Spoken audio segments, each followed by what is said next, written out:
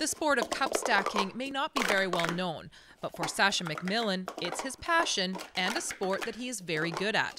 So good, in fact, that the Slocan Valley 10-year-old will soon be representing Canada at the World Sport Stacking Championships in Orlando, Florida. Well, it started about 14 months ago. He saw videos on YouTube of some cup stacking kids, and he just wanted to have them really bad.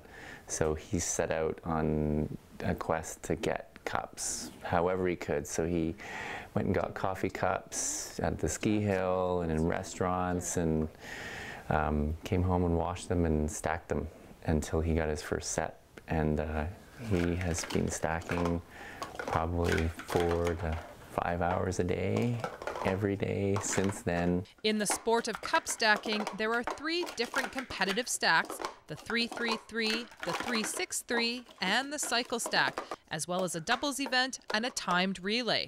Competitors stack the cups up and down in a race against the clock. My record when I first started was like 24 seconds, but now it's 6 seconds, so. Sasha will be one of 7 Team Canada Cup stackers attending the WSSA tournament, which came as somewhat of a surprise to the McMillan family. Completely unexpected.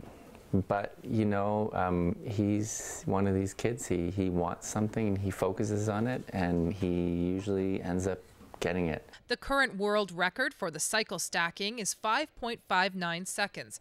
And while Sasha is not convinced he can beat it in a tournament, he certainly isn't going to give up.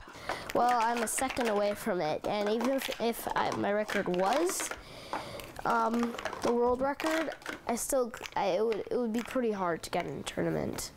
Like, it's the 5th fastest stacker in the world hasn't even gotten like 50 milliseconds away from his record in tournament.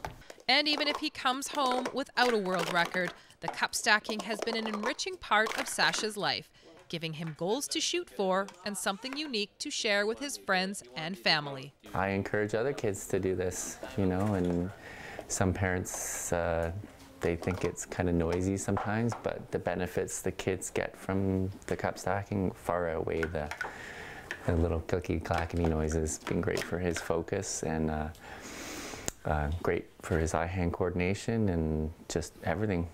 For Go Kootenays in Slocan, I'm Kristina Kruchkowski.